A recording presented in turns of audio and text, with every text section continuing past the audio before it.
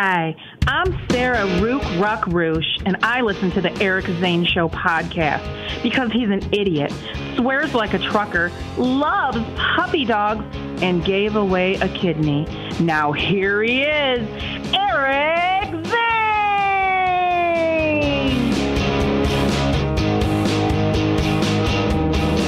Thank you, Sarah. Thank you.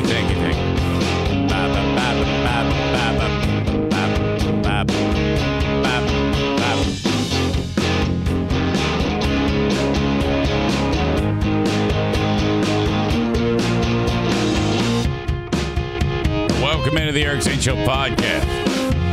This is... Never really let that one go that long. A daily show where I discuss news, nonsense, and my personal adventures. Monday through Friday, right here in this little old dormer above my garage, which in the wintertime is freezing cold, and in the summertime is hot as balls. I don't know if that has to do with proximity to, I don't know, the garage, maybe.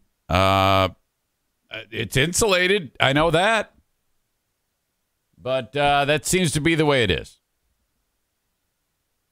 And so now we're in that weird spot where, you know, you start out, like it's 44 degrees outside right now. So I really don't need as much heat as I normally would when it was like 4 degrees. But, you know, later on today, I need to turn the air on, which is, it doesn't make sense. You shouldn't need the air when it's 60 degrees out. But this room is just ridiculous. It's possessed. There's not a lot I can do about that. Well, there might be, but I'm not willing to. So thanks so much to you for being here as we get this deal started again.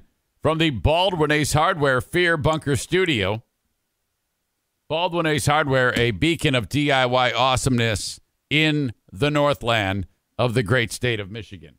So, yeah, I am stoked about the fact that the temperature is getting warmer out. And it was very, very nice yesterday. And, oh, man, it just warms my soul. And then I still haven't figured it out yet, apparently, because I go outside with a heavy jacket on and a hat, and my neighbor is out taking a walk, lady, and she has, like, shorts on and a T-shirt, and I'm like, oh, God, this is embarrassing. I think I'm overdressed, you know? I mean, seriously. Getting back from the walk yesterday, I noticed the latest bumper sticker. It's not a sticker. It's a magnet on the back of the embellisher. I now have a collection. I think the first one that I got was, for some reason, Danger Driver has huge testicles, which isn't really much of an insult. It's just kind of like embarrassing, I guess. Time would pass, and then someone put driver is gay on the back. You know. Okay. Which, that shouldn't really be a warning. I mean, hey, look out for the gay guy. He's going to do gay shit. You know, I mean, that isn't really weird. Or that is kind of weird. And then this one, cowboy butts drive me nuts. The latest one that appeared on the back of the truck. Every time I head over to Bosco's, and then I see, and don't forget, you got the truck nuts. Yes, someone put truck nuts on there, which are right there. So someone is spending some cash on these pranks that are happening to your old pal Eric Zane. And then I have a feeling that it is Boring Dean. In fact, I'm fairly positive because, first of all, someone told me. Second of all, he's always there when this happens. So it's pretty much, I'm like, I just accept it. He's going to spend. Dean is single-handedly supporting these message magnet industry type of things. So good for you. Just as long as you don't put one on the back of the vehicle that says something like Hitler lover on board, or I hate the blacks, something like that. Andrea says he always leaves early, too. Yeah, I'm pretty sure it's Dean. I'm fairly certain. I mean, someone actually saw him do it and told on him. But I'm just like, you got me. You did it. All right. Still no explanation about why the man leaves the Bluetooth in. Again, the only people that would ever want to get a hold of him were at Bosco's. His son and his sister. And then he takes care of her horses. And so I don't know why he would leave it in. No one even says anything anymore. Why do you have that in there? It's unbelievable. Dean is in there saying it's all lies. Well, look, hey, I haven't seen you do it. Someone else saw you do it, and then they have narked on you. You have narcs that are doing this. All right. Well, thanks again for being here. And twitch.tv/Eric Zane Live is where you will find this show. My God. Thank you so much. Now, if you are listening later on in the day to the audio podcast, please head on over to twitch.tv/Eric Zane Live and hit follow on that deal. Thank you so much. You can catch us live. You can watch it. You can even darken the screen and still listen live. So there you go. Awesome. Thank you so much to all of you for being part of this. Facebook.com/Eric Zane fan page, Twitch and Facebook, brought to you by Irvine's Auto Repair, Grand Rapids Hybrid and EV. They're awesome there. I cannot wait to see the completed facility as they've expanded, doubled their size, and then some. I would say even more so. That is so cool. On Twitter, at Eric Zane Show, brought to you by Blue Frost IT, and then the almighty YouTube, Frank the Tank Fuss. Subscribe to the channel, bell notification. I do have a bit of an issue where we did the Ben and Eric Patreon podcast last night. And hang on, my neck. Oh, God. We did the Ben and Eric Patreon podcast last night. And I don't see it on there on Patreon. And I know it was live. So, poof, I guess it just disappeared. But I have a backup. So I am going to post that for you all at patreon.com/Eric Zane. And you'll be able to check out the video if that's what you like to watch, or the audio too. That is coming today. So, yeah, we had a hell of a time. Saul returned.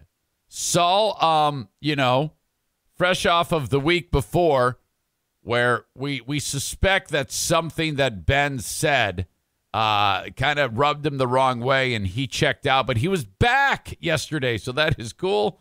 And just a lot of fun highlight moments that took place as we did the Ben and Eric Patreon podcast.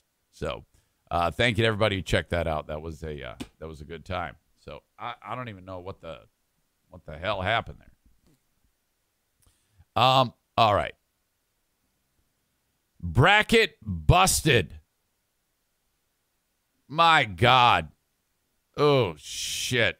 Boy, I think Aram is the one who said that my bracket was so busted before we even started on the whole damn thing. And, he's right. Shit. Where to begin? Okay, that Boise State, Memphis. Anybody's game on that. You got an 8 versus a 9. Yukon Falls. Fuck. That was that's an upset special. Number 12, New Mexico State takes out number 5, Yukon. Arkansas barely gets by Vermont. That's all in the West. In the South, fucking Michigan upends Colorado State 75-63 minus their best player. And the interesting, I had Colorado winning the next round too, so that's just a well on my way to getting the bracket busted. But when that finished, I was like, well, that's okay. My Final Four is still intact. Uh-oh. Fucking Kentucky. Jesus. Look at this. Kentucky in red. That's a bad thing. You don't want the red. Red, red, red, red, red. Kentucky falls to St. Peter's. In fact, I didn't know anything about these guys. They're from Jersey City, Jersey. The St. Peter's Peacocks. I heard a story that the entire budget for the basketball team, for like all their equipment, coaching staff, any other expenses, is like $1 million a year. The head coach of Kentucky, John Calipari, makes $9 million a year. The coach makes nearly 10 times as much as the entire budget for the St. Peter's basketball school. Is there anything better, though, in the world when you have these schools no one's ever heard of, where, the attendance is way low? It's a small-ass private religious college, kicks the shit out of like one of the best teams in the land, just fucking brutalizes them on national TV. It's just a forced ass fucking right on TV. Like, yeah, you think we're a small time school? How about you suck this dick? Fucking great. All right, more on that in a second. Plenty more on that. Jesus. Meanwhile, continuing with the bracket busting, Iowa, you assholes. I had them going into the Sweet 16. No, they lose to the Richmond Spiders, 67-63. Yeah. I had Creighton beating San Diego State. Of course, Creighton lost. Oh, my God. Well, that's pretty much it. I wonder how everybody is doing on our in the whole group, like the leaders of our group. Let's see. View leaderboards. How the hell do I look at the group? Is this okay? Is that it? I'm probably fucking this up. I don't even know this can't be my group. I don't even know how the hell to do my bracket. No, I don't want my bracket. I want my group. Shit, I don't know. Rob, help me out with this. Show me my group. I can't even do it. There it is. Chris D. Okay. I think you are all green. No, you lost Iowa. And you lost Kentucky. But Chris D is leading the group. I think he's probably tied with several others. No, Kuipers is second, 10 points back.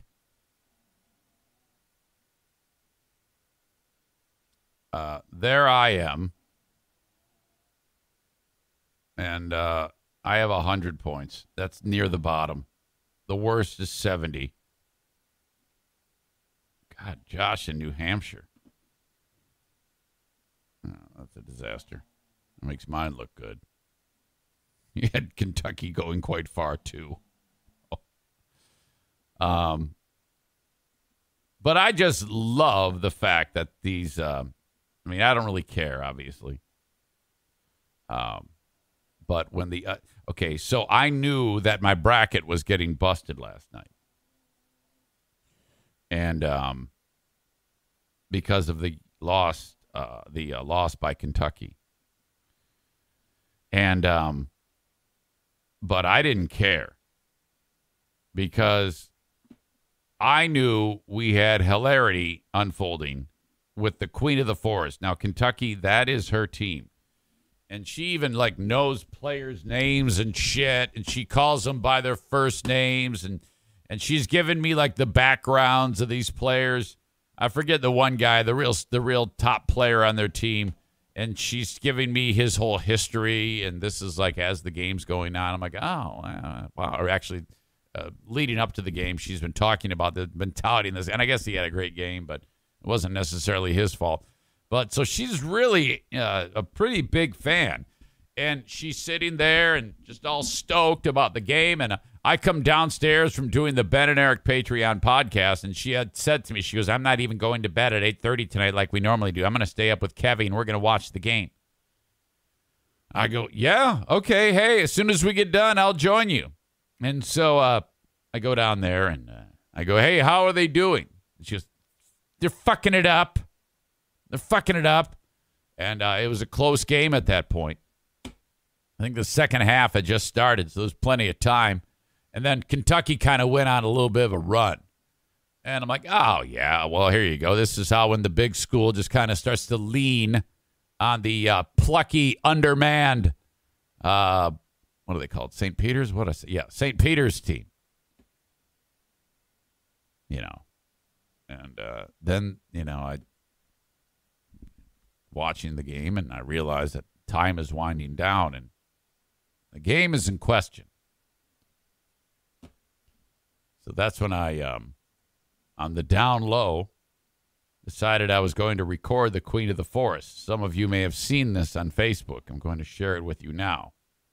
You can tell I'm hiding the camera. I'm actually using O'Neill's body as kind of like a blocker.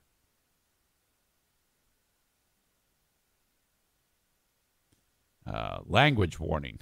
like you need a language warning to watch this show. Like you didn't already know that with my stupid mouth. Okay, this is nearing the end of regulation. The game is definitely in doubt. Here you go. Motherfucker! St. Peter's just went ahead by 1 point with 1:18 to play. That was a 3-pointer that they just made. Motherfucker!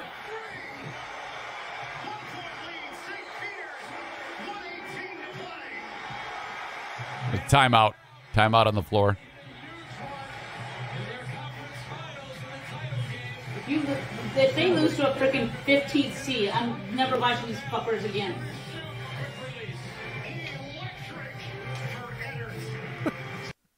Okay. If they lose to a 15, I'm never watching these fuckers again.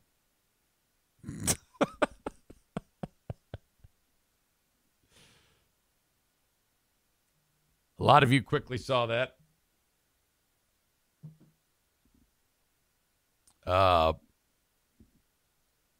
Clip 2. More Diana raging about Kentucky going to overtime against number 15 seed St. Peter's. I wish I could make it bigger, but I don't think I can.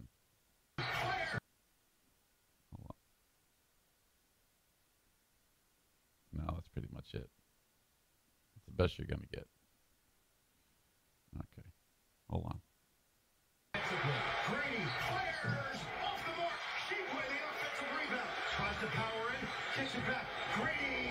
Yes! Kevin's there. Yes!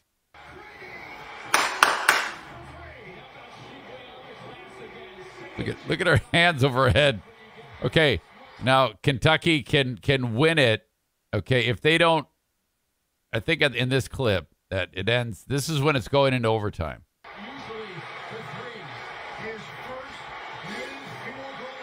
St. Peter's has the ball.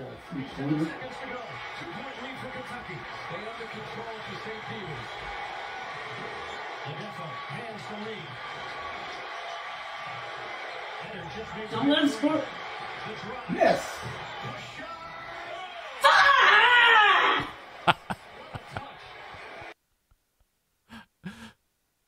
So now St. Peter's leads it. Actually, it's tied. I'm sorry.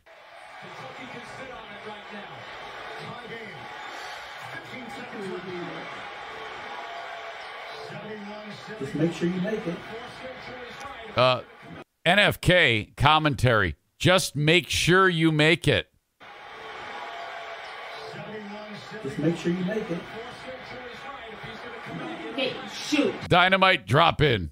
Just do something.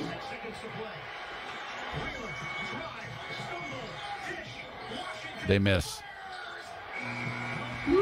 Damn it. Look at Bruce. Bruce is like, what the fuck? Oh, I figured it out. Look at him.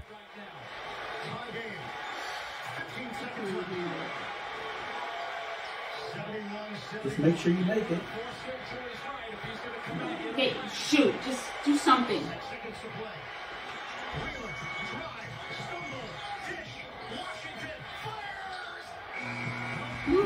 Damn it.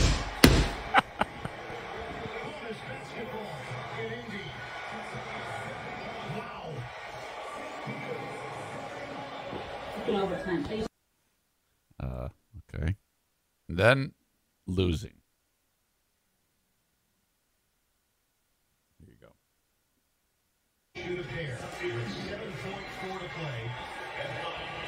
Okay, it's pretty much over at this point.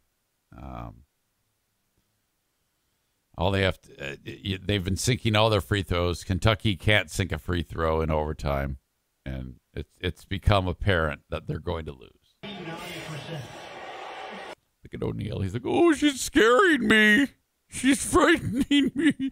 She's at this point on her phone formulating a hate post on Facebook. She was really bummed out that they lost to a team known as the Peacocks.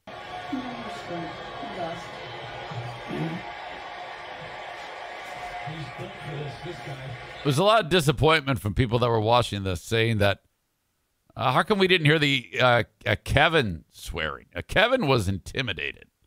He was like, oh, shit, fuck, I'm not saying anything. And then they're like, yeah, this is what happens. This is like part of their makeup. This is the ward makeup, you know, these simpletons. No hesitation and no question. St. Peter's in overtime, 8 of 10 at the free throw line. Kentucky 1 of 6. 1 of 6 at the free throw line. Wheeler gives it up, looks the jumper, no good. You can feel it. Fuck you, fuck you, fuck you. Peacocks. Yeah. Shut up, Kevy. Shut up, Kevy. Because Kevin's laughing at her. Shut up, Kevy.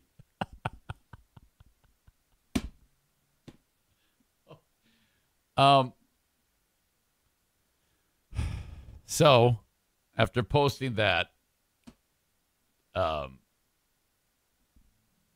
pointed it out to her. This is like several minutes later. She's laying in bed. You recorded me? I go, yeah. Oh, yeah. Of course.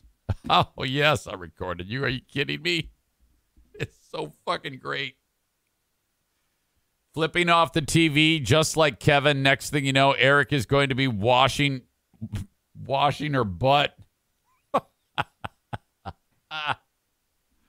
Oh, my God. Kenny writes a quote from Bruce. Why is she acting like the old guy who never leaves the chair? Great Gabagool. Poor NFK. He's so pissed, too. There's going to be salt all over the counters and smudges over everything. Yeah, I don't think he needs to be pissed off to do that. Oh, God. Spectacular. Happy to show it. Happy to share it. I just remembered, though, there was another moment from last night, not affiliated with Diana saying terrible things to the TV. From the Indiana game. I don't who the fuck. Indiana lost. They got their asses kicked. I think it might have been St. Mary's they played. But the best moment of the night was this moment where somehow the basketball got stuck on top of the backboard. Like the very, very top. It's like 13 feet up. And St. Mary's beat the shit out of Indiana. So this was the best part of the game for them. Because this cheerleader, wait till you see this. This is absolutely fantastic. Oh, my God. What a moment this was. Watch this. The ref has like a fucking pole, and this tall guy is going to help him out, and nobody can reach the ball. She's like, yeah, this guy right here, this is the dude. That's the thing about these cheerleaders. They look like just regular guys, but he can probably bench press 15,000 pounds. He could have lifted her up with one pinky. And she, usually the chicks, they weigh like 64 pounds, but they can bench like 700 pounds. It's ridiculous the amount of strength these cheerleaders have. I like how the crowd is building and all the cheerleaders are like, oh, yeah, here we go.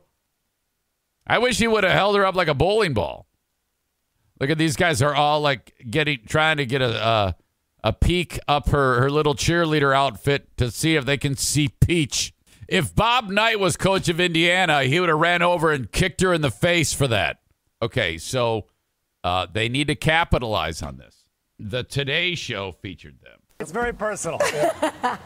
All right. Well, now let's welcome in those hoops heroes, Indiana cheerleaders Cassidy Cerny and Nathan Paris. Guys, good morning to both of you. Good morning. This has been so much fun. I was watching your face while you were watching that piece there. Both of you guys were smiling. People are calling you guys March Madness heroes. Cassidy, let me start with you. What has this attention been like overnight? Very overwhelming, but it's been very cool and very interesting to see how many people have seen the video and are reaching out, and yeah, it's just been really cool. Nathan, here's what I wondered. I mean, you guys moved on that ball pretty quickly. Did you take it upon yourselves to do it, or did someone say, hey, could you maybe help us out here? Well, they kept trying different ways, and nothing really was working, and so all of us kind of looked at each other, and our captain, Ethan, was like, we need the tallest guy to lift somebody up to see if we can get to the top of the backboard. So I'm one of the tallest on the team, so I grabbed Cassidy and said, maybe this will work. Well, listen, I know this is what you guys do day in and day out, and I'm sure you guys have been cheering for years at this point. Cassidy, were you nervous at all? No, doing an extension is, something that we warm up doing. Yeah. So, but I guess to everyone else, if you've never really paid attention or watched the cheer team and what we normally do and stuff, it's probably really crazy to see a girl on top of a guy's hands grabbing a backboard. I mean, but yeah, I wasn't nervous. You really went after it too. Yeah. I mean, that's the thing.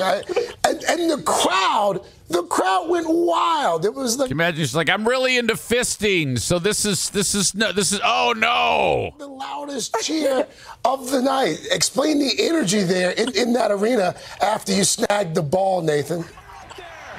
Well, as cheerleaders, we're always looking for a reaction from the crowd. So for us to be doing something that gets that kind of reaction is kind of a once-in-a-lifetime thing, and it was just so cool to have everybody cheering us on as cheerleaders. So it's awesome. I'm looking at this picture here. I really hope somebody gets that for you and puts it in a frame. It's a pretty awesome picture there of you holding her up. Yes. Cassidy and Nathan, Indiana should have suited you guys up last night. They could have used you on the court. The Hoosiers didn't win, but you guys. It'd be great if they freak out there and go, well, yeah, fuck you. I certainly. And call them a racial slur or something. Did. Cassidy, Nathan, thank you both. Have a great weekend. Congrats, guys. Thank you, guys. Get some sleep. All right, up next. Get some sleep. Well, there you go. All's well that ends well. Yes. So OnlyFans. Yes. My God. That would, well, probably not. I'm just going to give up on that. This whole thing's kind of gone in the shitter. All right.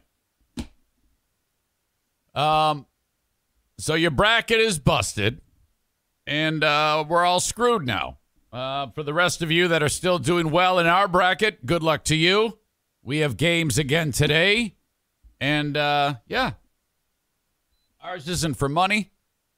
Okay, moving on. The story of the Japanese mermaid. This actually came up on the Ben and Eric Patreon podcast. And I needed to get into it a little bit more to get more information about this whole thing going on. But holy shit, I was like, come on. Okay. I'll show it to you. This is the Japanese mermaid. It's several hundred years old. It was discovered. And not sure what is going on here. It appears to be some type of creature. Resembles a mummified fish monkey to some degree. It's absolutely horrible to look at. I hate it. Sharp teeth, hair, the whole deal. My God, that is grotesque. That kind of looks like the NFK's foot before I started to put medicine on it in the last handful of weeks. Scientists working to unravel the mystery of a 300-year-old mummified mermaid with a, as it says, human face and tail. I don't know if that's necessarily a human face.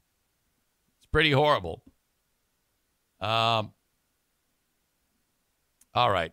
Hey, hang on a second. Okay, sorry.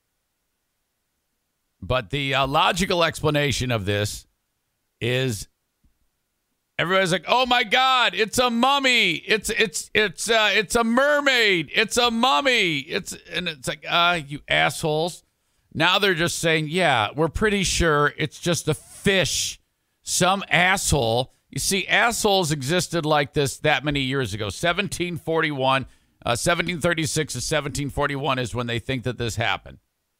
Off the Japanese island of Shikoku, they suspect some fucking prankster back then cut a fucking monkey in half and then cut a fish in half and sewed it together. And then they would worship this thing. These crazy fucks in Japan would worship this thing, and they came up with that if you eat the flesh of the mermaid, you will live forever. Because when they found this fucking thing and they opened it up, there's like a note in there that says, "Yeah, eat the flesh of the mermaid, and now you will live forever." So some asshole decided to do that, and then all the Japanese people are like, "Oh my God, this is great. Yes, we will never die. Japanese mermaids have a legend of immortality." Hiroshi Kinoshita, who helped discover this thing, said the bizarre creature could have religious significance. It's a fucking prank, for God's sake. Jesus. It is said that if you eat the flesh of the mermaid, you will never die. There's a legend in many parts of Japan that a woman accidentally ate the flesh of a mermaid and lived for 800 years. The Yao Bikuni legend is also preserved near the temple where the mermaid mummy was found. I heard that some people believing in the legend used to eat the scales of This is the guy who's kind of like leading the research here. He's like, "Oh yeah, I'm in charge of this whole thing. It's a fucking prank." Jesus, but that's a good one. That is funny and excellent that this kind of unfolded this way. How stupid is this? There's also a legend that a mermaid, predicted an infectious disease. A historic letter dated 1903, apparently penned by a former owner, was stored alongside the mummy and gives a story about its provenance. A mermaid was caught in a fish-catching net in the sea, the letter states. The fisherman who caught it did not know it was a mermaid, but took it to Osaka and sold it as unusual fish. Wow, maybe this is what was in the wet market in China. My ancestors bought it and kept it as a family treasure. Look at, here's the little guy is stored in the thing here, in the little mermaid coffin. Little fucker. Creepy as fuck. Can you imagine finding this thing and opening it up and you're like, holy shit, what the fuck is this? You're going to think it's a mermaid.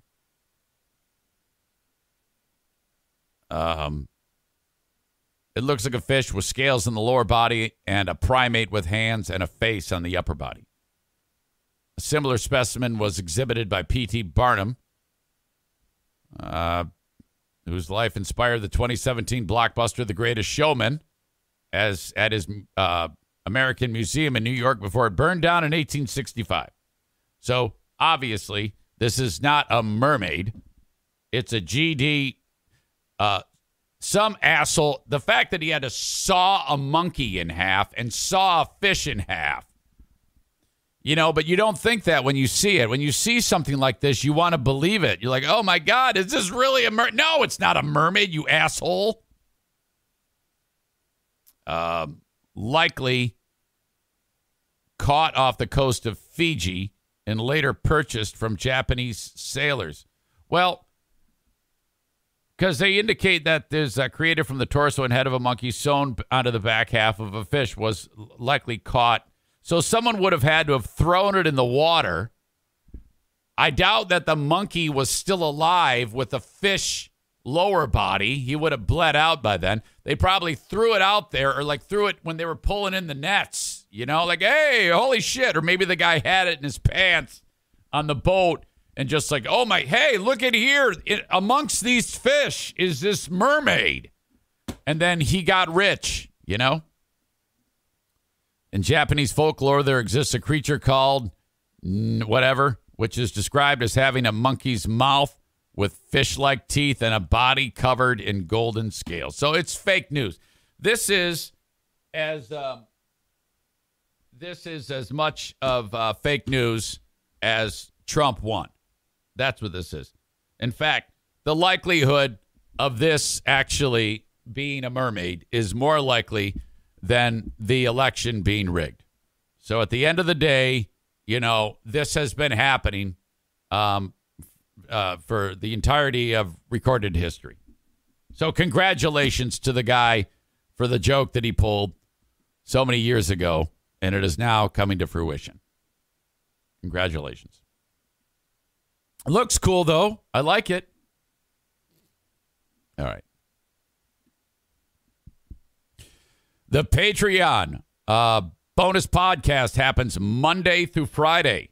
Thank you so much for being part of it. Patreon.com/Eric Zane.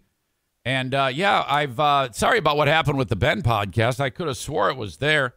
And then it's not, so I'll re-upload that for you. I just dropped a new episode of the Insane Asylum. A lot of help with the curation. Thank you to everybody who sent along song suggestions for that. And hope you enjoy that. JC's Tales from the Road. You're like, who is that JC guy? That's the dude who is co-owner of the radio station. Him and his wife, Cheryl. Right? Cheryl? Yeah, it is Cheryl. They're awesome. They're so awesome. I can't even remember her name. But that is available for you to download. Part of the 15 plus hours of content on Patreon. Patreon.com/Eric Zane. Irvine's Auto Repair, Grand Rapids Hybrid and EV. Yes, thank you so much for being part of the show. If you have any trouble with your car and you are in West Michigan, please take it over to Irvine's Auto Repair, Grand Rapids Hybrid and EV. Specializing in European, Asian, and domestic vehicles. Of course, hybrids, EVs, they can take care of you. All the dealerships call upon them to fix their fleets and things like that. And they are absolutely the best. Thank you to Irvine's. You can also go to their website and check out what they have to offer. Look at their Google reviews. Free loaner cars are available, so life doesn't stop when you get your vehicle repaired at Irvine's Auto Repair, Grand Rapids Hybrid, and EV. A&E Heating and Cooling, my gosh, yes, with the weather warming up early, and, I hope that this continues. I think we might still have a fourth winter and maybe even a fifth as it goes. I hope not, but here in Michigan, before you turn on your air conditioner, get that damn thing serviced. It's been sitting there. Bad things can happen.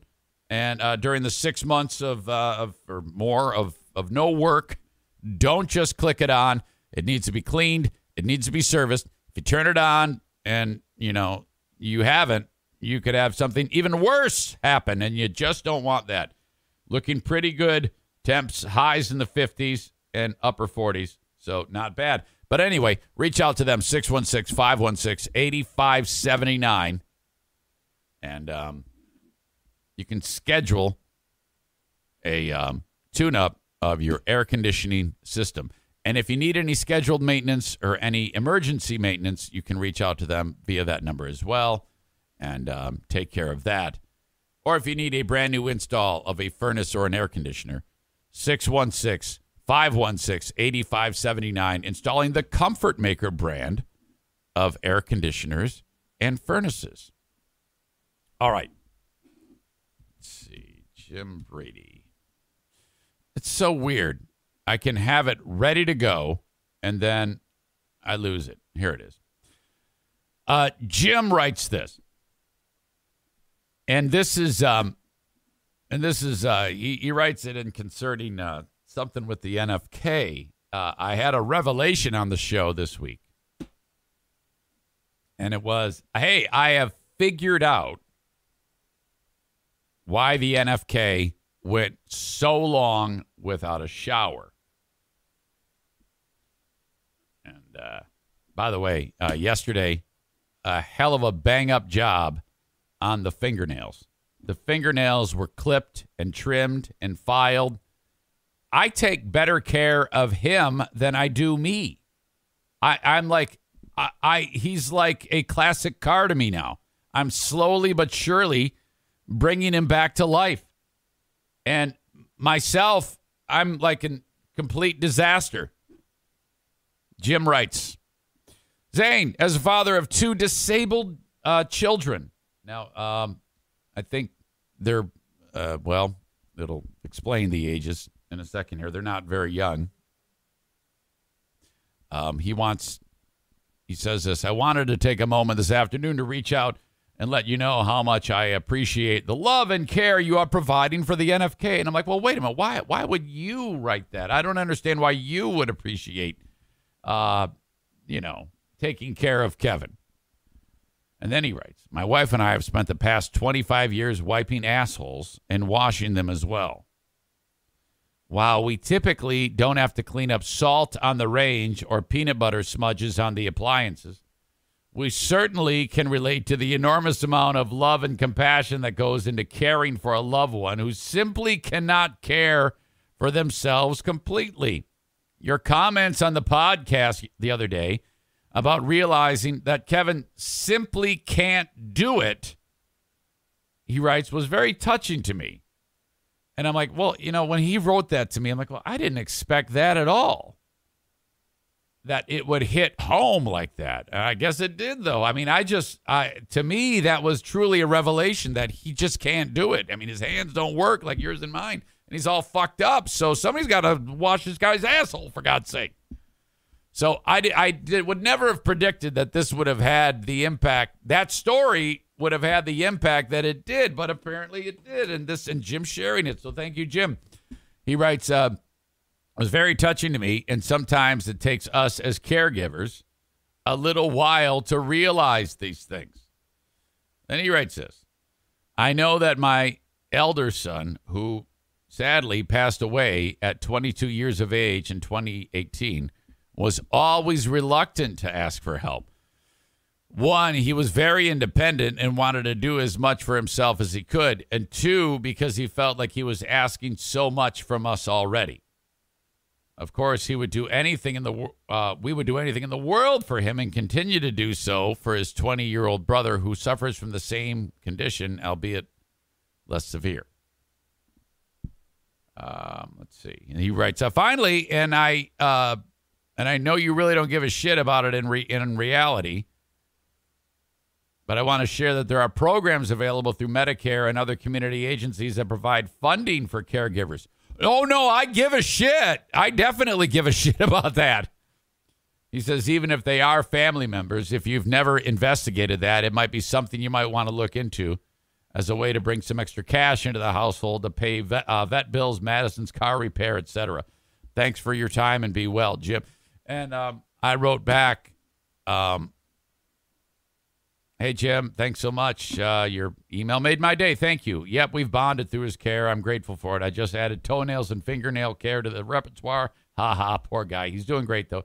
He's my buddy, even though I bitch about him. I am aware of those types of programs you described. I started to look into it, but ran out of time. And that's true. And then I added, finally, sorry about the loss of your son. I cannot imagine. Peace, Eric. Yeah, I guess I found this out from Veldink that, and I think I've talked about this. The state loves it when this scenario happens because technically Kevin is allowed to receive care by the state, housing and nursing care. So like if he was alone in the world, he would have that afforded to him and the state pays for it. And it's expensive, super expensive. So what they do to encourage at-home care like this, they like give you money for that. And I'm like, what? They do? And he goes, oh yeah. And it's it's like a timesheet. You write down like what you did, shower, ass washing, fingernail clipping, and then they give you like a certain amount of money to cover the cost of taking care. So I'm like, well, yeah, I definitely do want to look into that. I mean, if that's how it works, I'll be happy to do that. But I just haven't had any fucking time. I've been too busy washing his asshole. God knows I haven't been cleaning or taking care of the basement.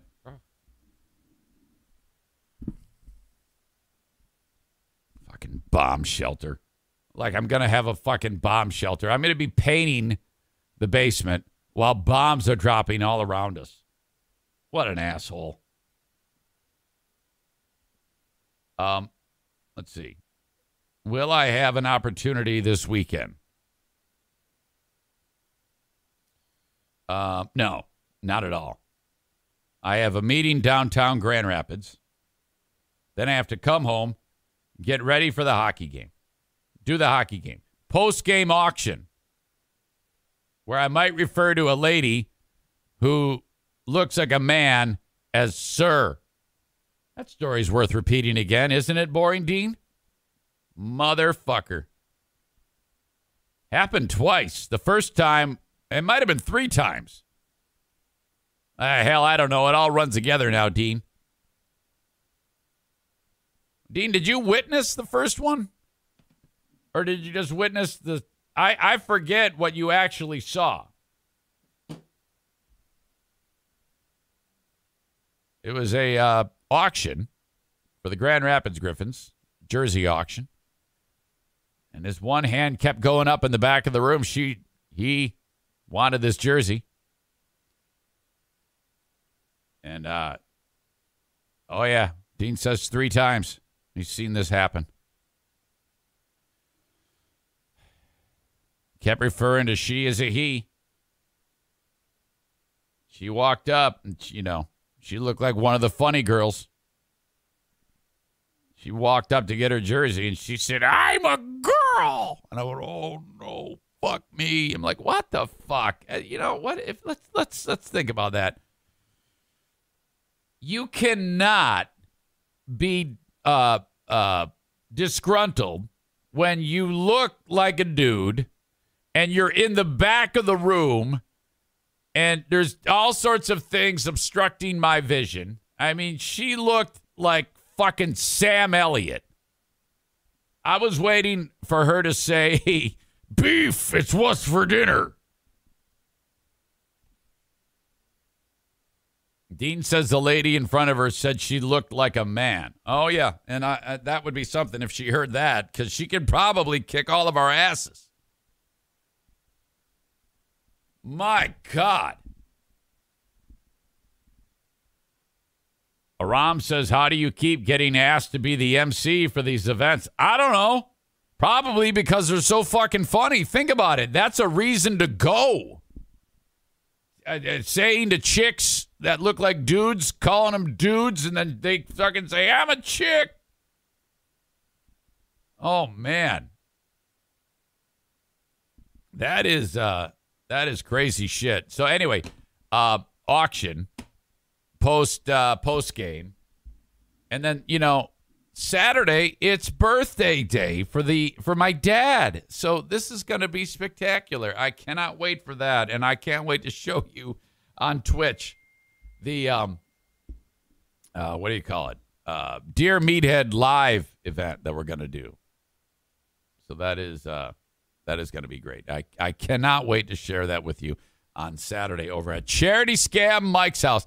Okay, now that leaves Sunday open. Okay. Let's see what's going on Sunday. Not a damn thing. All right. Family dinner. That's it. Okay, great.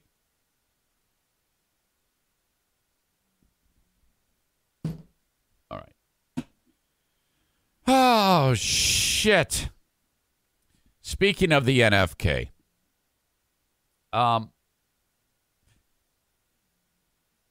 in addition to taking care of him, I am kind of trying to impress upon him the importance of, maybe clean up your mess. We've had the various discussions about the salt on the range top. Prepare your food over the sink now, please. Things like that. Today, and this is another thing he does, he'll fill up a big tumbler full of ice, because he can't put his water bottle up to the ice maker because the ice, where the ice comes out, is bigger than the water bottle. So, yes, the ice will go into the water bottle, but also not be going in the water bottle, and it just flies everywhere on the fucking floor.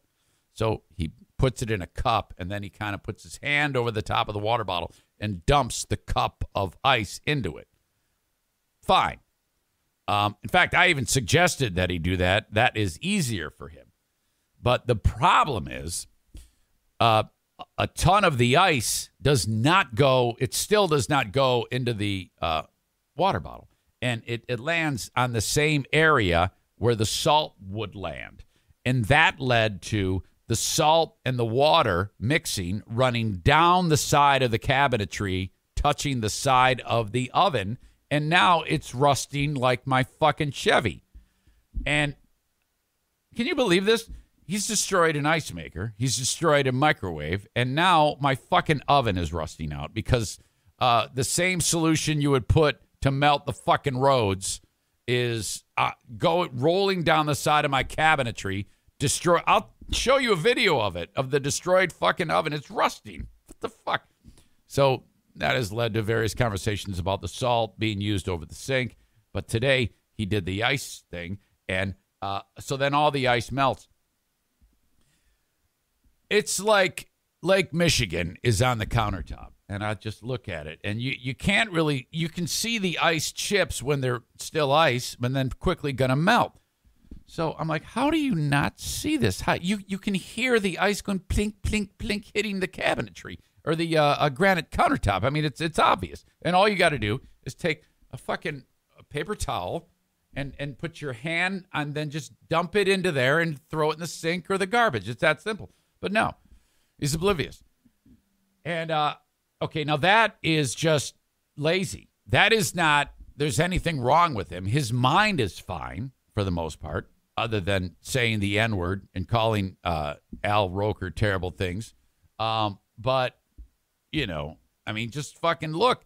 So today, I can see there's all this melted ice on there. And I go, Kevy, this is one of the first times I've done this.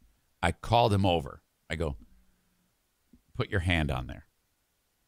He puts it right on there, and it's soaking wet. And he goes, oh. I go, yeah. And he got the paper towel and he cleaned it. So I'm like, okay, this might be the next breakthrough moment. Showing him what's up. Hey, Kevy, this is here. Can you please? So, there you go. Hey, I want to help your business. Thank you so much for those of you in the past who have signed up and been part of the Eric Zane Show podcast. It is really fantastic. A blessing that I can do this show with all of you each and every day from right here. Thank you. If your business, if you think, well, you know what, I want more information. I just want to find out about it. Please reach out to me, eric@ericzaneshow.com. I would love to tell you how it works. It's quite simple and might be just what you need. All right? Let me help your business. Reach out on the Shoreliners Striping inbox, eric@ericzaneshow.com. Speaking of Shoreliners, they are hiring right now. So all summer long, this is seasonal work. So between right now till when the snow flies, you'll be working outdoors with a new skill, and that is painting parking lots. You're the guy or the girl with the big machine and painting the yellow stripes. Starting pay, $20 an hour. Okay? Flexible schedule. Does not have to be full-time. So if you want to work part-time, you can do it. I talked to Tim Mayer, the guy who owns it, on the show a couple of days ago. He's also soon-to-be retired American Hockey League referee, Tim Mayer. And he worked the other day from 7 a.m. to 7 p.m. So he needs help. And like I said, the key information here is it's flexible work schedule. Can be full-time if you want. It can be part-time if you want. And it's $20 an hour to start. So that's fucking great. Go to the website shorelinersstriping.com, shorelinersstriping.com for more information. You miss any of this, the Shoreliners logo is at ericzaneshow.com. Still talking about the Great Flooring Giveaway number 3 for Easter. Bennett Flooring Installation, 616-318-0167. Now, if someone in your circle, or it's you, needs a little pick-me-up, new flooring, nominate yourself or someone else. 616-318-0167 is their number, but I don't want you to call them. I want you to email me, eric@ericzaneshow.com. And basically tell me your story. Why would this make a huge difference in your life? And a lot of these, it's like I'm hearing not great things that have happened that have made it so that life is difficult. And that's okay. This is private. Doesn't have to be public unless you tell me to. And then Diana, myself, and the NFK have to discern who is going to be the recipient. And that's not an easy job, but that's okay. Reach out, eric@ericzaneshow.com, and thank you to Bennett Flooring Installation. If you want a measurement done at your home for a free estimate, 616-318-0167. Call the boys, Jacob and Jason, today and get that taken care of. Am I understanding correctly that Jason Bennett, who I don't think I've ever met, I mean, I've met Jacob, but Jason, his cousin, was at Bosco's and didn't say anything and then just took a picture of it and say, hey, there's a bunch of idiots here. Why didn't you join us? What is wrong with you? I would have loved to have said hi. Come on. What the hell? Is the whole family insanely shy? Is that what I'm learning here? The flooring that you want to buy, I want you to get it from Johnson Carpet One Floor and Home Discount Outlet in Granville, Michigan. So if you're headed down Chicago Drive, behind Little Caesars, big building, small red sign, and the sales are extreme, man. So much on sale there. Blue tag, save 20%. Green tag, 30%. Red tag, 40%. I think I screwed that up the other day because I didn't have my notes in front of me. But it's already super low priced because it's a discount outlet. And that's just not in name. they have that big space, so they buy a lot from the manufacturers, and they pay less for it because they are buying so much. And then it literally is they pass the savings on to you. So, and they're overstocked. They got to clear out the space. So go buy a bunch of flooring. Save 20, 30, or 40% at Johnson Carpet One Floor and Home Discount Outlet. And that is through the entire month of March. It would probably make sense for your old pal Eric Zane to go over there and buy some. But that would require that I have to measure the square footage of the room. And that means that I will do it wrong. Because if I measure the square footage of the room and then go buy, I'm going to end up buying like 15 times the amount that I need. I should probably have Jacob and Jason come over and measure the room and tell me how much I need to buy. But that means that I would have to pick up the dog shit on the floor of the basement. And I don't know if I have time. Speaking of time, there's still plenty of time to reach out to the tax hobbit, Troy Ginzer. Tag Accounting, 616-301-9516. That's 616-301-9516 for Tag Accounting. TagCPA.net. The Tax Hobbit, absolutely fantastic. It can help you from no matter what state you are in. Okay? Via the online portal. You don't have to be with Troy when he does your taxes. You can be if you want to. That's up to you. And then you can see him in action at the Little Tykes desk. Thank you, Tag Accounting. Boy, I remember there was of the 3 times that Diana gave birth, the third one was a bit of an issue because Diana's her spinal tap wore off. And so she's kind of like, she's awake. She's supposed to be awake while they're doing the C-section. And she goes, ow. And Doc goes, what? And she goes, I can feel that. And he goes, no, you can't. And then she goes, no, I can. So then he tickles her foot. She goes, you just tickled my foot. And then he springs into action and freaks out. And instantly, they pump her full of body with Michael Jackson death juice propofol. And she just goes, ugh, and she's gone. And I'm like, what the fuck just happened? And then she starts to come out of it. You can't, give too much or you end up dead like him. What was that guy's name? Dr. Conrad Murray? He gave Michael a 2-liter bottle of it. So they can only give your body too much, and then your body metabolizes it, and then it starts to recover, and then you got to give it a little more. That's what they did to her. Mother's milk, they call it. All right. A little bit different, though. The reason why this comes up is because this lady in Denver, she had that happen, except she couldn't move. She couldn't alert them that she was feeling everything. She awakened during, and she wasn't like having a baby like Diana was, but she was having a hernia surgery, but remained unable to move or communicate with her doctors while the incisions were being made.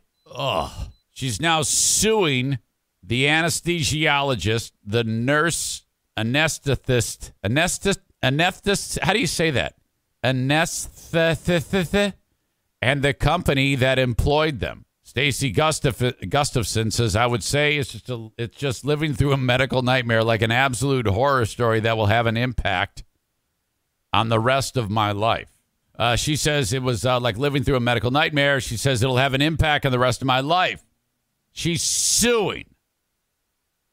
Now, in my mind, I think you have to prove damage, and that's not the easiest thing to do.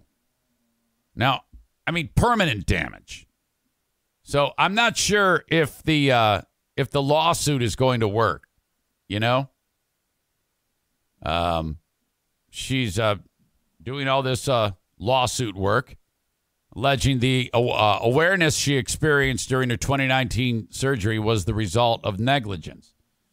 The suit claims an IV that was supposed to administer the drug propofol, hey, there you go, to Gustafson was disconnected during the procedure. That's what they gave Diana.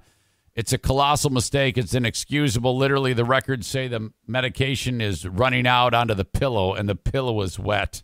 We don't medicate pillows. We medicate patients. I don't know how you could argue that's not a mistake. It sounds like something an attorney would say, and that was the attorney who filed the suit on the lady's behalf.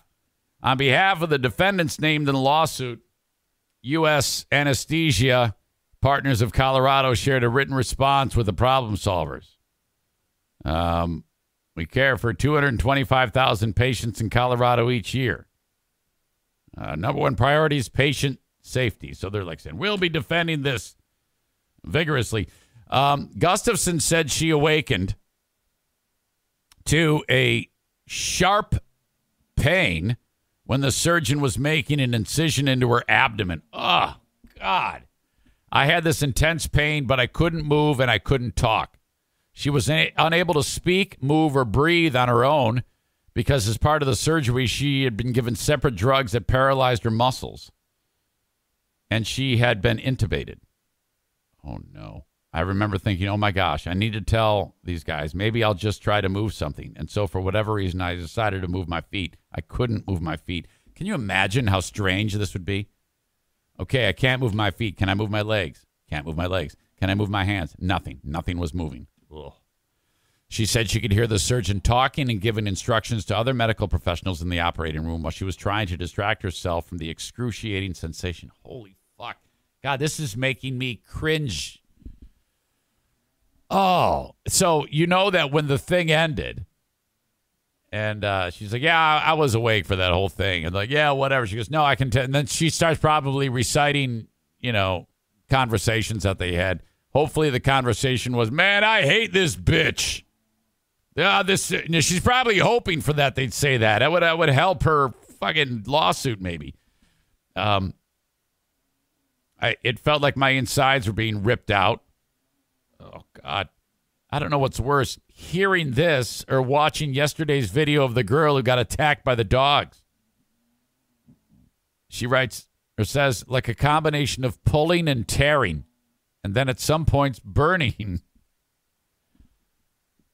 According to Gustafson's medical records, propofol was initially thought to be infusing, but after several minutes, the nurse anesthetist noticed Gustafson's pillow was wet and the IV was not connected. She's like, uh-oh. Eventually, I was able to move my head, and to me, it felt like I was just shaking my head like crazy, but we're told that it was very small movements. Medical records show Gustafson received an inhalation agent after the medical team noted purposeful movement with her head. However, no one noticed the disconnected IV until 13 minutes after that. Gustafson said she now suffers from frequent nightmares. That's what you do. You go with the nightmares. If there wasn't any long-term physical damage, you go with the mental disorder. That's strong for your lawsuit. Frequent nightmares and post-traumatic stress disorder. I don't know if that'll hold up in court. It should, but I don't know if it will. All right. Did I say how much she's suing for? I don't know if I did. I don't think it says. But I would say that that's worth a couple $1 million, don't you? Don't you think that? Let's see. Gustafson signed an anesthesia consent form ahead of the surgery in which she acknowledged that awareness while under anesthesia was an extremely rare risk factor. However, Gustafson's attorney said the type of awareness Gustafson experienced was the result of a medical mistake rather than a physical phenomenon. Very true. They never actually plugged it in. That's what we're saying. How'd you like to be the anesthesiologist who's like holding up the cord, looking at it, going, uh-oh, or the tube after the fact. I don't think this was hooked up, guys. Oh, no. Shit. Various authorities on this are saying that impact on patients can be very, very minimal or tragic. Patients can suffer long-standing PTSD from it.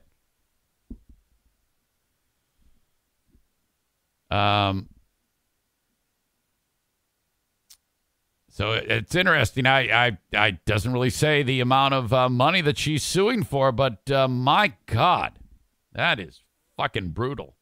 I mean, to think that that's the way they did it back in the day. You know, these types of surgeries that a doctor would do back in like Deadwood time. Holy shit. They just get you drunk. She didn't even have the luxury of that. It was worse. She couldn't even move. Here, we're going to paralyze you and then conduct surgery with no anesthesia. Ugh. Fucking terrible.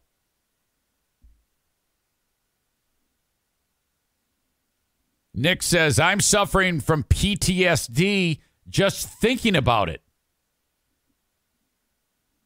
You should join the lawsuit. My God. That poor woman. All right, moving on. Lia Thomas is a champion, guys.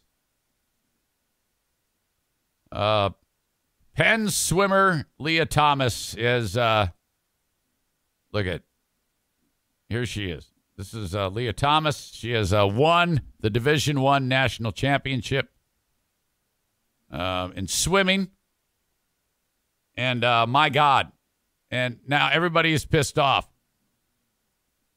This is the one who used to be a dude, became a woman, and despite whatever, hormone therapy, it's proving to not really be effective because she was not really that great of a swimmer as a dude, but as a chick, now a fantastic swimmer. And, this is a tough spot for me to be in because in some cases, I think we need to have a transgender judge who says you can compete or you cannot compete. Like when it comes to MMA, if a dude becomes a chick and says, hey, I want to fight you, and the opponent says, all right, I agree, that is okay. But in this case, you should have to have all the other swimmers agree. All the other female swimmers should have to be okay with this. And they aren't. So you have a mixed bag of people competing and this culture war going on. And now she is the greatest female swimmer in the world. In fact, the fastest woman swimmer, Olympic swimmer, is Katie Ledecky, and Lia Thomas would kick the shit out of her. So that's really all you need to know. According to this article from ESPN, Lia Thomas is a national champion. God, that just rings hollow to me. Transgender woman touched the wall 4 minutes, 33.24 seconds in the 500 freestyle last night. First known transgender athlete to win a Division I national championship in any sport. Are we going to see men becoming women and then competing in softball? Can you imagine that? Or actually, it's a very interesting story. I'm interested in it and how this all plays out. And you see the upheaval that it causes. But I kind of hope that this continues to some degree, so we can continue talking about it and have this discussion. All right? Because here's the thing. If you form an opinion about something like this, and people just say that you're like a homophobe or you're anti-trans or you're something like that, and I don't think that's the case at all. I think I've talked about a lot of these stories, and I think in some cases I understand. In other cases, I don't. It's not appropriate in any way. So in this story, the race began with the crowd cheering for each of the swimmers. They're all like hoping and praying that the actual women will beat the fuck out of Lia Thomas. But fans were noticeably quiet, so they're like doing all the introductions, and they, here's so and so, and then they Lia Thomas, and you can hear a pin drop. Nobody cheered.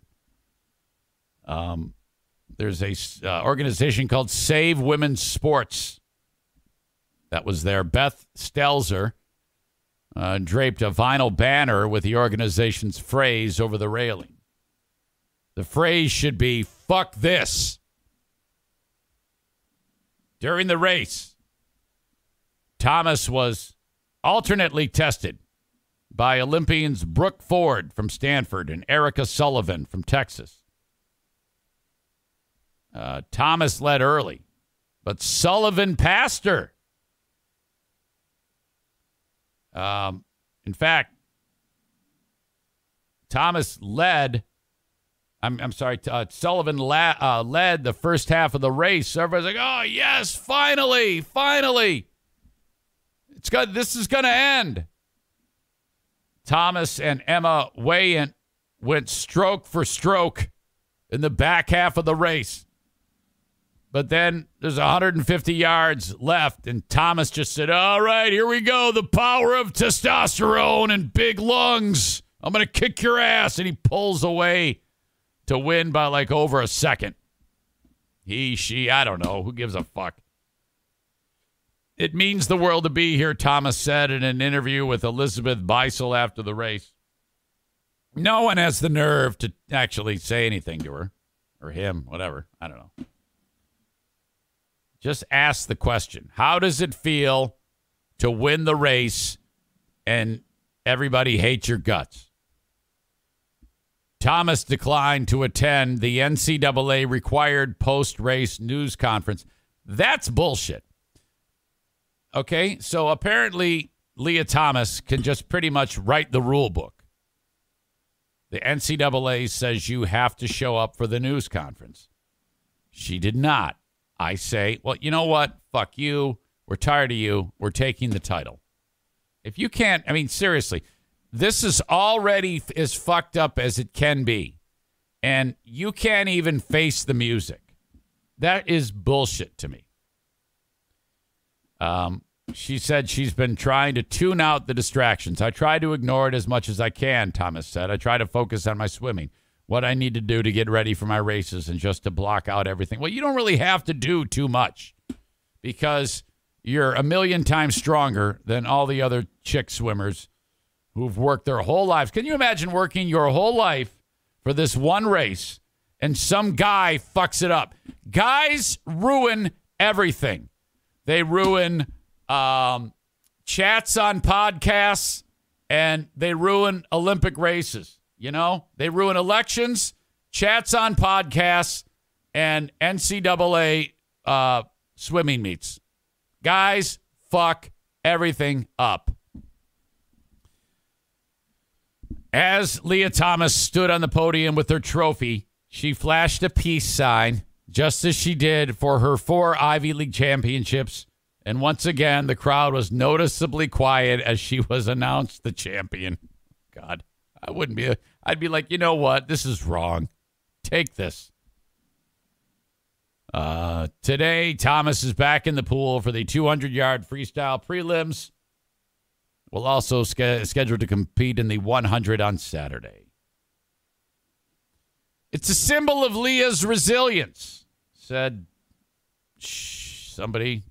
Skylar Baylor, who at Harvard became the first known transgender man to compete on a Division I men's team. The fact that she's able to show up here, despite protesters outside, people shouting and booing her, I think it's a testament to her resiliency. Nah. It's more like she's just stronger, you know, because she can swim further, faster, longer, harder. It's bullshit. This is not hate. No one hates Lia Thomas, but it's still bullshit.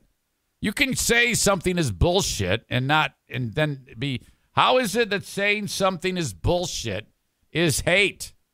That's not. If you said Lia Thomas should die and I hate all transgender people, well, yeah, that's pretty much saying it. But if you say this isn't fucking fair, that's not hating on them. No one hates Lia Thomas. She's probably a great individual, but she shouldn't be in this spot right now.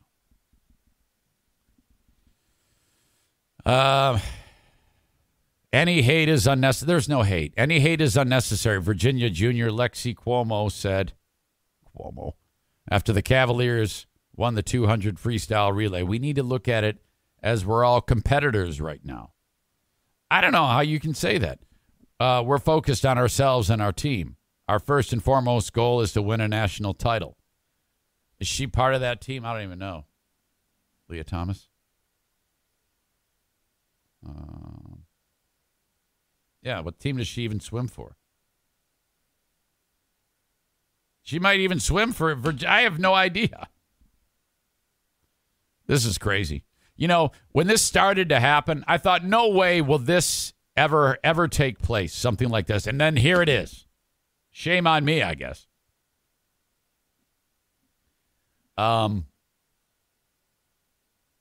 After posting the nation's top times in the 200 and 500 freestyle events in December, Thomas garnered national attention. Her success in the pool drew both praise and criticism. Some of that criticism was on full display in Atlanta. Dueling protests dominated the morning. More than 20 protesters from Save Women's Sports and Young Women for America chanted outside, protesting Thomas's inclusion on the women's category.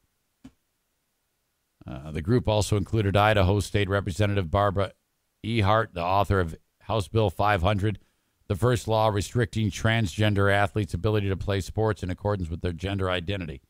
It's been blocked in federal court. Yeah, I don't know if that's going to happen, if that's going to change. Ah, boy. What a mess. Oh, side story. It has nothing to do with that, but there was another terrible college athletic story in the community of Hobbs, New Mexico. Some small college, they were driving to like a golf tournament, and a bunch of members of a golf team were traveling on a two-lane, one lane going one way, another lane going the other way.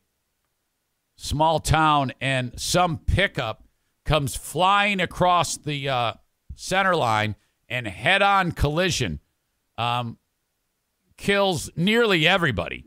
Several members of the team, including the coach, dead. The driver of the truck, dead. The passenger of the truck, dead. Horrible. Called the University of the Southwest is the name of the school. And the National Transportation Safety Board looking into it, and they found out that the front left tire of that truck was a spare tire. And, sometimes that can be like a donut or maybe just a worn-out tire on it. The speed limit there is 75 miles an hour, so you could feasibly be doing like 90, no problem.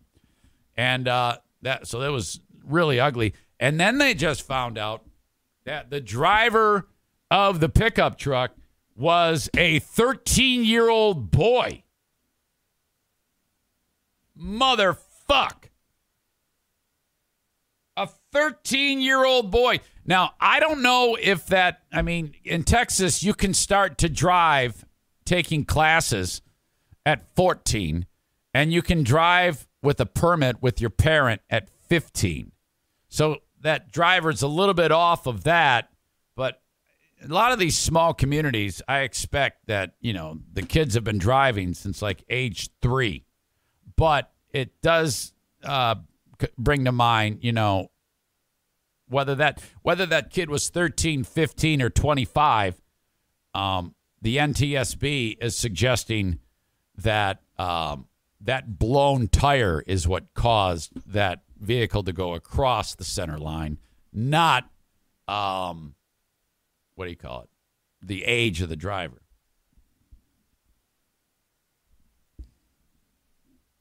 All right. Knucklehead Nick says, No way, Eric. You mean you're finally seeing what you told the rest of us wasn't a thing? Weird. It's almost like some of us predicted this. Yeah, you're full of shit, too, because at the end of the day, remember I said that men that become women, there are some sports that they can compete in. I just got done saying that. So, first of all, that isn't some big revelation. And at the end of the day, I still am better than you, and here's why. Because I think, I discern, and then I change my mind. So what the fuck is wrong with changing your mind? You're never going to change your mind. You're going to be the same fucking Neanderthal knuckle dragging your way through life. You fucking 4-foot 2-inch troll who looks up to that little fucking mermaid mummy that we saw earlier on the show. So shut the fuck up and enjoy 10 minutes away from the show. Okay, you little dick? What the fuck? I don't even know why I have comments enabled on Twitch. I should just stop it because it's become such an albatross. It's become everybody on the Twitch, not everybody, a good portion of the members on the Twitch think that they are the reason for the show. And they're not. They're a fucking pain in the ass. It has become the bane of my existence.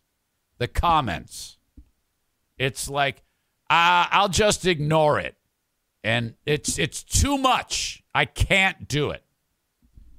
Holy shit. What a bunch of maniacs. Unbelievable.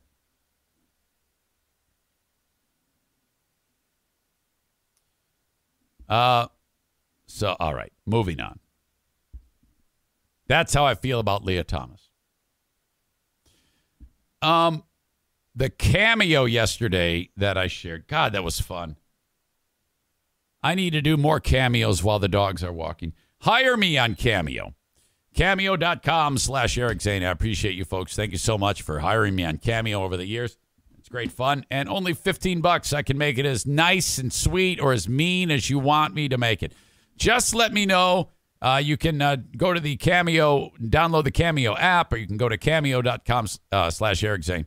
And it's a whole lot of fun. Thank you for signing up on Cameo. Bosco's Pub is where I want you to go for lunch or dinner or just hanging out or watching the tournament, whatever it may be. Bosco's Pub in Hudsonville, Michigan, part of Terra Square. Bosco'sPub.com. Great burgers, great beer, great mixed drinks, no Russian vodka, and a whole lot of fun. Bosco's Pub in Hudsonville. Blue Frost IT invites you to check them out. If you're making any upgrades to the tech in your business, call upon Blue Frost IT.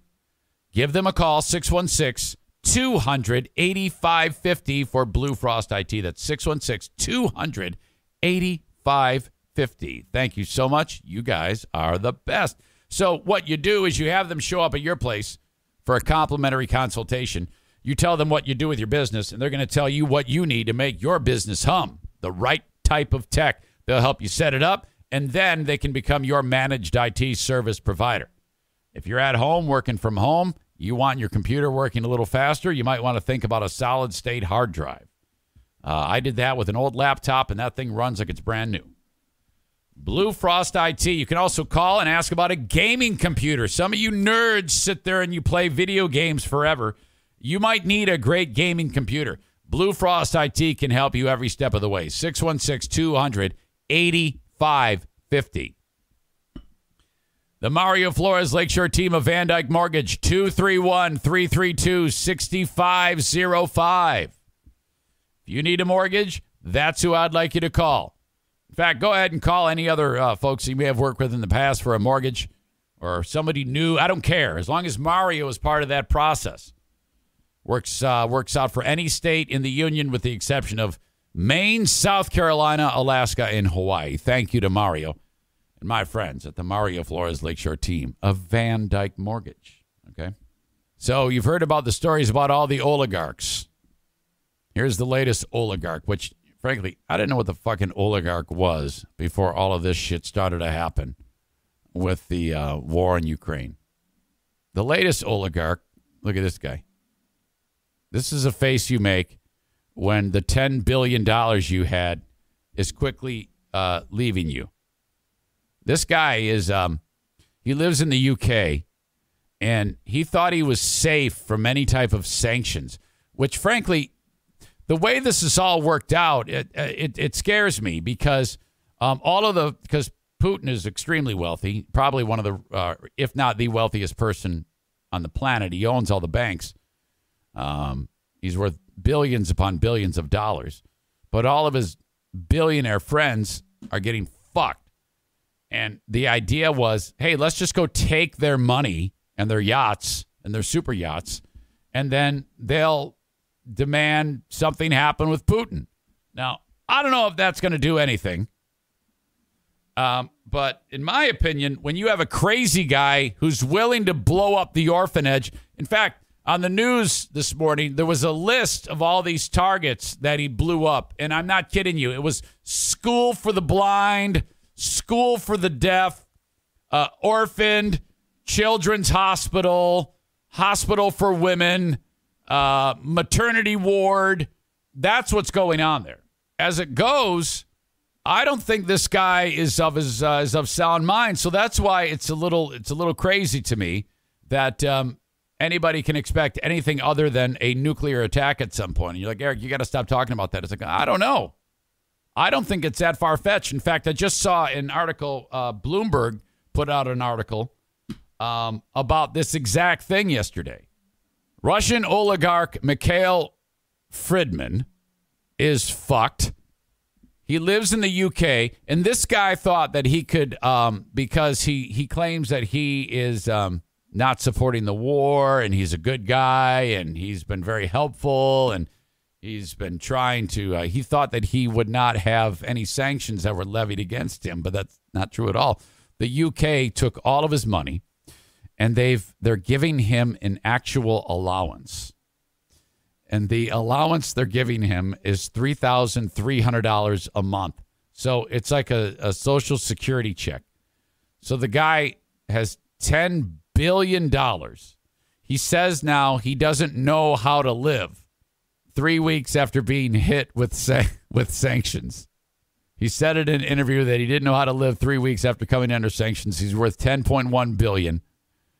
Said he was sanctioned by the European Union on February 28th and by the UK on March 15th. He described the sanctions as groundless and unfair.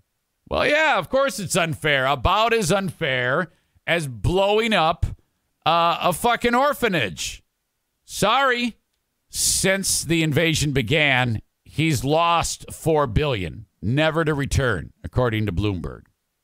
I don't know how to live. I don't know. I really don't know. He is the co-founder of the London investment firm Letter One and former board member of the Russian banking company Alpha Bank. The allowance is being given to him. He has to apply for a license to spend money. It's like fucking Britney Spears. Before the British government decides how reasonable the request is. So I don't know, if he wants to go get a cup of coffee, he has to apply for it.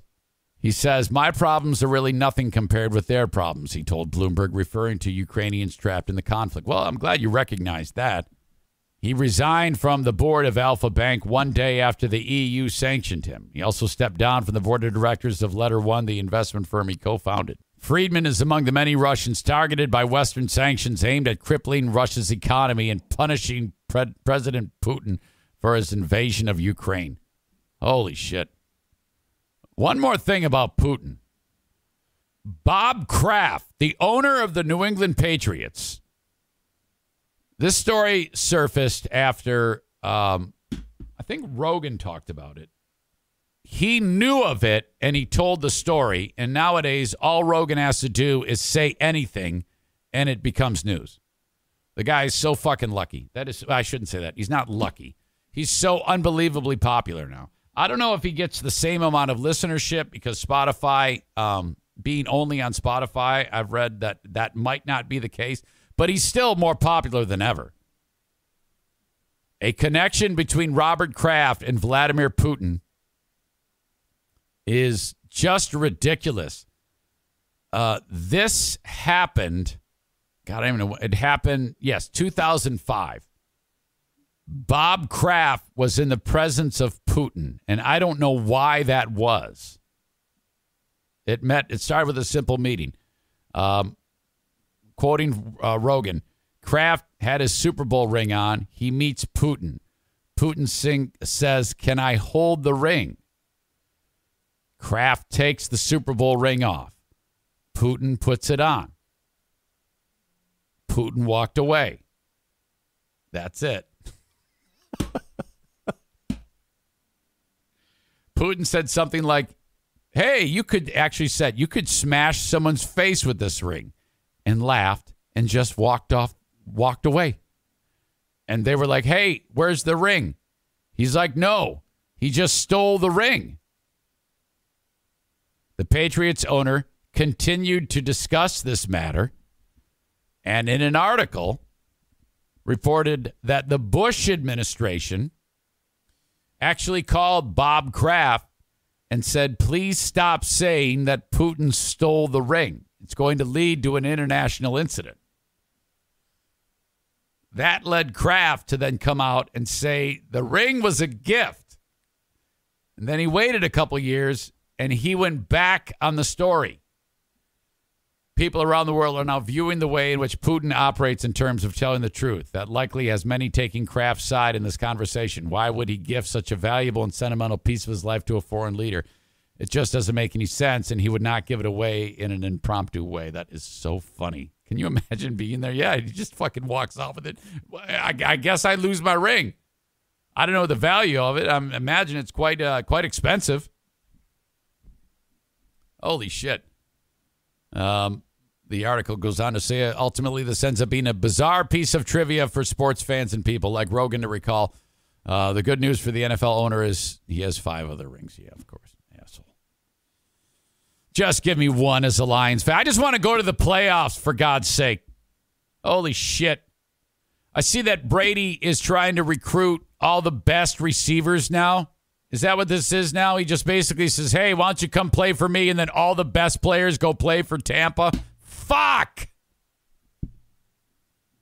I like the idea that was floated that Tom Brady retired so all his friends could bet that the Bucs, when the odds were great, gigantic odds for the Bucs to not win the Super Bowl, put all that money on it, and then him come back.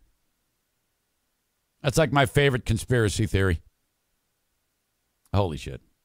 We'll wrap up with the asshole of the day in just a minute. My Policy Shop Insurance is what Frank Fuss runs, owns, and operates. If you or someone you love is part of or engaged in the Medicare system, think about My Policy Shop Insurance, 616-914-4070.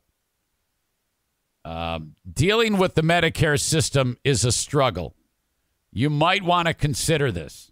616-914-4070. Frank can help. Now, what this means is if you're like, "Hey, I already got Medicare, everything's great," it might not be. You might need a little checkup. Just have him take a look at your policy and what you have going on, because you might be entitled to more insurance or better insurance that actually costs less. Okay? Try it out. 616-914-4070. Call or text Frank today. This is free. This doesn't cost you a dime to do this. That's the most important part of it. So what do you got to lose? 616-914-4070. We've got paintball a week from Sunday. 5 p.m. start for the Eric Zane Show podcast. Paintball War number 18. I can't wait to see you. 5 p.m. at TC Paintball. All right? If you're going, please reach out to me, eric@ericzaneshow.com. Or if you want, just book your own party there. You can get a lot of drop-in play during the week. You got Little League on Wednesdays. I think he's got Ladies' Night going on Thursdays. And you can book a party. You might want to do that in advance for a Saturday booking. TCPaintballGR.com. And last but not least, Full House Comedy. Comedy all over the area with Laugh Fest in West Michigan being underway. Find out where and when. I see Jay Moore is coming to Creston Brewery. That'll be fun. FullHouseComedy.com. All right, folks. I appreciate you. Thanks for putting up with the technical issues. You guys are the best. Sorry about that. I don't know what happened there, but I guess we just deal. But nevertheless, the show continues. So thank you so much for being part of it. Lia Thomas is your asshole of the day. Holy shit. I wouldn't be able to live with myself. I'd be disgusted. That is typical. Oh, wow, that was loud. All right. Thank you, folks. We'll talk to you on the Patreon. Until next time, have a good one. Thank you so much, and bye-bye.